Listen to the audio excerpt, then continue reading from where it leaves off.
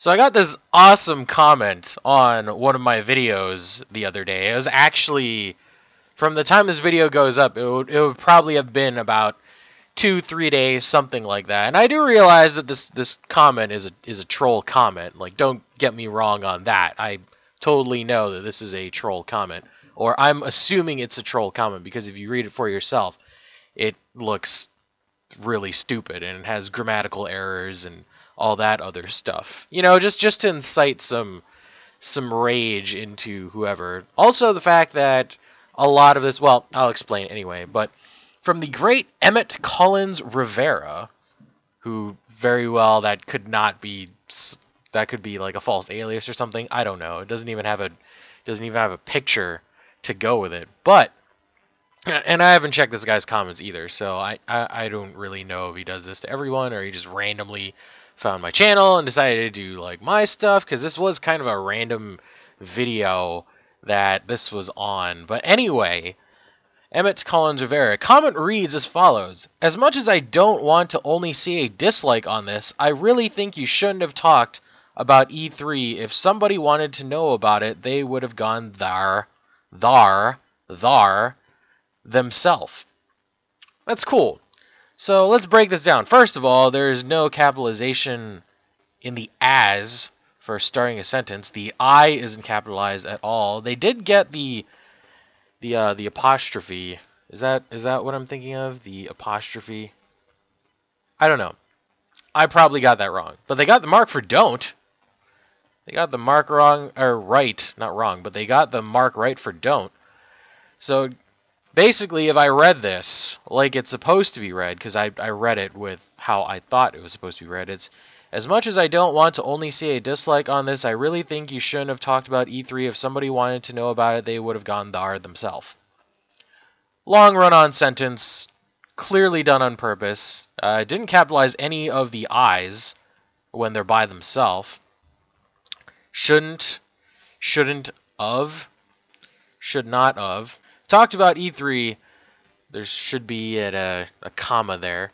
If somebody wanted to know about it, they would have gone thar, spelling there wrong, themselves.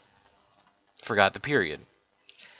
So, if we break that down, basically what this comment is going on about is that in my Mario video that this is talking about, which if I'm going to mouse over this real quick, you're not going to see it, but if I mouse over this real quick, this video went up on June 11th of last year. So this is more than like a year and 3 months and some days old.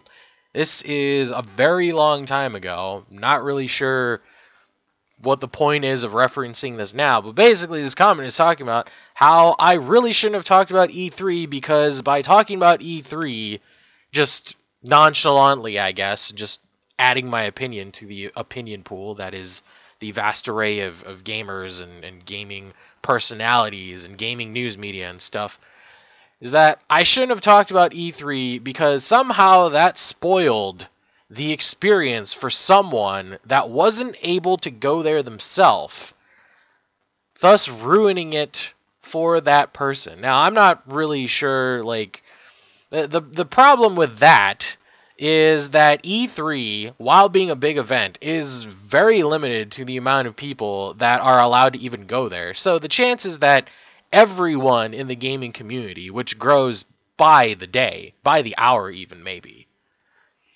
the chances that everyone in the gaming community will ever be able to go to an E3 event is very unlikely. Like, the only reason a lot of gaming personalities, you know, like normal people, and by normal I mean people that aren't in like gaming journalism or anything like that, the only reason they get to go to a lot of these events is that they're attached to, you know, someone in media, or they have a relation to like the video game industry. Like for YouTube, for instance, you know, with YouTube, it's like if you're a pretty prominent voice in certain, what am I trying to think of here?